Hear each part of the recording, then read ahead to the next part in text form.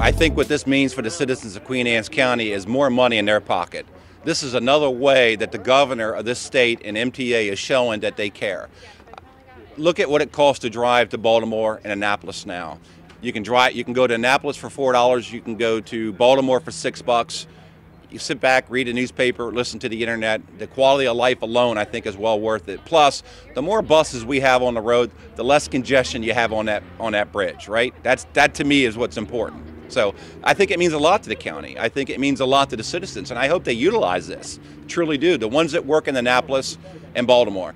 I understand there's a bus that goes to Washington, and I hope they use that, and they continue to. And let's force MTA to put more buses on the road, because I know they'd love to do that, but we need people here.